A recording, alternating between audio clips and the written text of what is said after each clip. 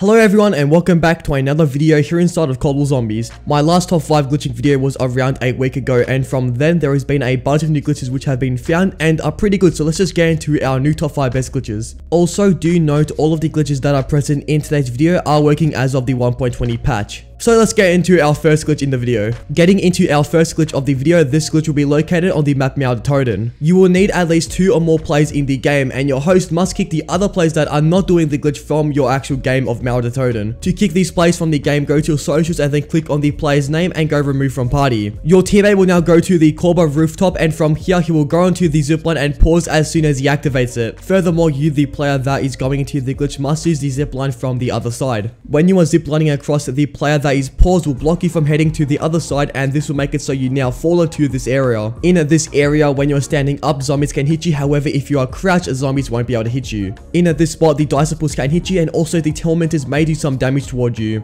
Furthermore, if a zombie drop is dropped right in front of you, you will be able to pick up the zombie drop, allowing you to get max ammos, insta kills, etc, etc. If you are going for cameras in this spot, I recommend that if you're going for headshots, stand up, and if you're going for normal kills, just go crouched. Glitch 2 will be located on the map firebase Z. To do it, you will need at least your aether shard to be tier 3 or above. Heading into our first step of this glitch, make your way toward this crate in the spawn area. With your aether shard, look toward this balcony, and then what you want to do is jump and aether shard toward the balcony. You have now successfully skipped the first door on the map firebase Z, and from here go through your game as normal without opening the spawn door. So when you are ready for the glitch, make your way back to the spawn area and then come toward this pillar. From here, slowly edge off at this pillar, and once you're in the area, stop moving, and then the zombies should start piling up in front of you. In this spot, the only thing that can hit you are the Mangler's long-range attacks. And also, to get ammo, you have to get out of the glitch and get some from an ammo cache. Heading over to glitch 3, this glitch will be located on the map Machine. To do it, I'd recommend that you have the Juggernaut perk and also some stims to make your life a little bit more easier. Anyhow, getting into the glitch, you will need at least 2 zombies trained up in the crash site area. What you now want to do is make your way toward this crash plane wing, and with these zombies behind you, simply prone in the area ID in the clip here. Now that you are prone, you want to simply stand up, then go prone, stand up, and then go prone, and keep on repeating this action. Eventually, these zombies will either push you under the map directly, or they'll push you to the side, which you will be stuck. If these zombies have pushed you toward the side and you are stuck in this little area, simply down from the zombies and then push a little bit back, and if done correctly, you should be in the under map glitch. However, the area you are in right now when you revive yourself is a death barrier, but simply go to a right jump over this slope, and now you should be in a non-death barrier area.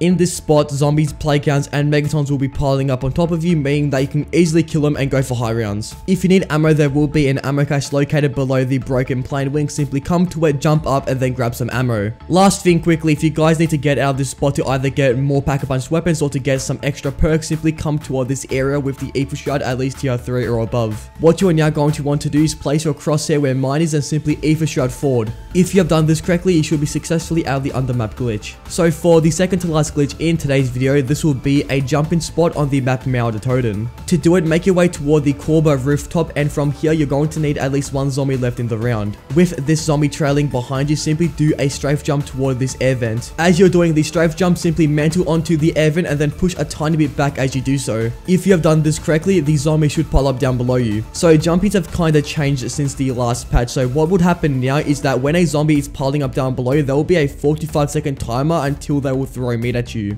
What this basically means is that when the zombie piles up down below you, the second they are right down below you, they will have at least 4 to 5 seconds until they will stop and then throw meat. What I tend to do is just kill them fast, and you shouldn't have a big issue. Anyhow, apart from that little issue, the only things you must worry about are the Panzer Soldaten and the Disciples. And also, quick bonus, you can pick up zombie drops down below you. And for glitch number 5, this will be a jump in on the map Machine. To do it, make your way toward the particle accelerator room and keep 1 zombie left in the round. Bring this zombie over to this iron cage, and what you now want to do is mantle onto the cage and push back whilst you do so. This may be a little fiddly, but eventually what should happen is that the zombie should pile up down below you. Just like the last glitch, there will be around a 4 to 5 second timer until the zombies will throw meat at you. Just as long as you guys are killing them fast, you shouldn't have an issue, and also the megatons and the playgrounds can hit you. In this spot, I would recommend that you have the Ring of Fire field upgrade to fend off the megatons. And just like the last spot, you can pick up zombie drops down below, so if a max ammo, insta kill, or a nuclear drops, you can pick it up. If you guys guys are wondering where the Toten undermap glitch is, and honestly I'd recommend that you check it out. I tried guys for 3 to 4 hours and I couldn't get it. However, there is a video down below by Kazpussy which shows a great explanation how to get into the glitch, and I'd recommend that you check it out.